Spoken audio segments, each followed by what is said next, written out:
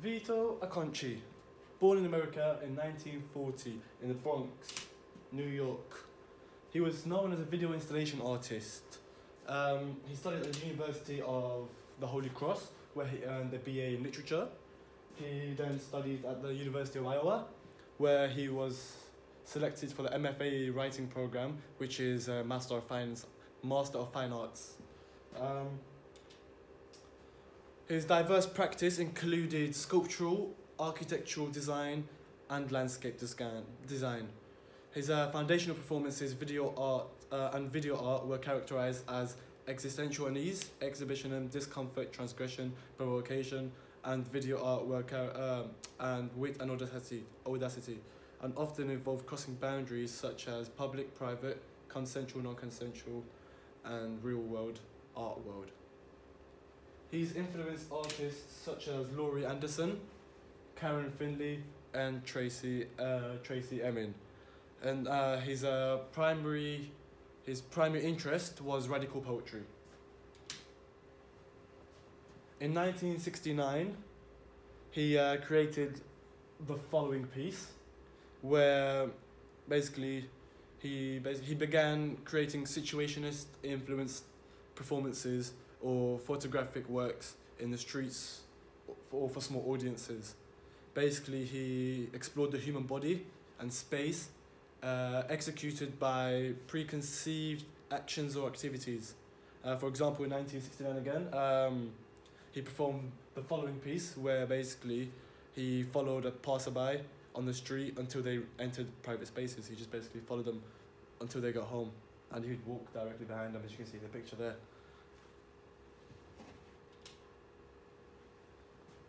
Acconci studio, which is on the next slide.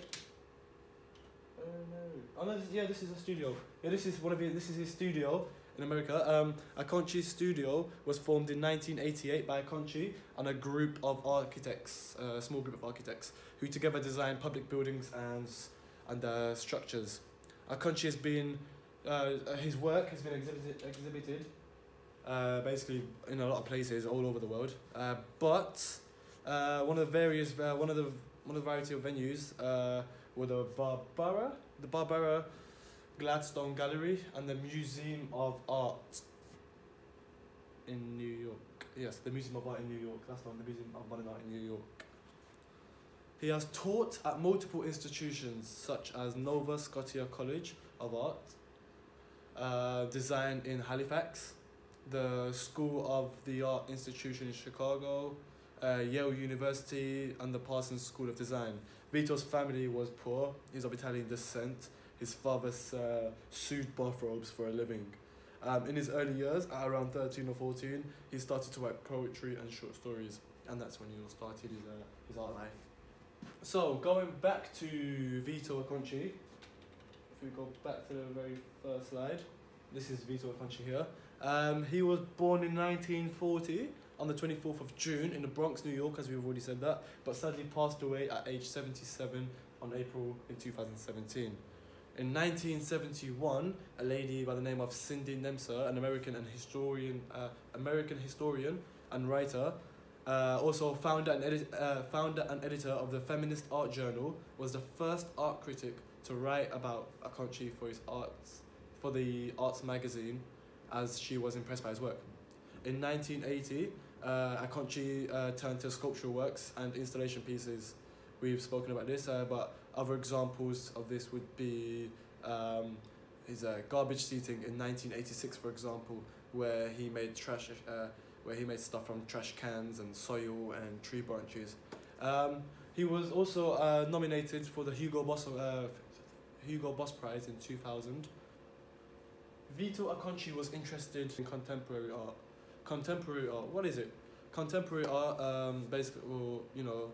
it basically means, in other words, the art of today. More broadly, includes artwork produced during the late 20th and the early 21st century.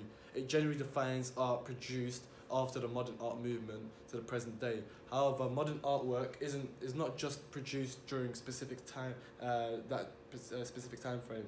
The genre of art does have its own approach or style, and is distinguished from others. Yet this style of art is still very difficult to define because it includes such a variety. Some argue that the basic approach and the goal of modern art is to challenge the nature of artwork itself. It can also make the viewer question what is, what defines art. It makes us question what defines art. Therefore, the style of art is not particularly uniform, and it may be more challenging to precisely describe that than any other genre, to be honest, in the art world. Additionally, there are several major reasons to why contemporary art is important to society. For instance, it means it's a mean to express oneself,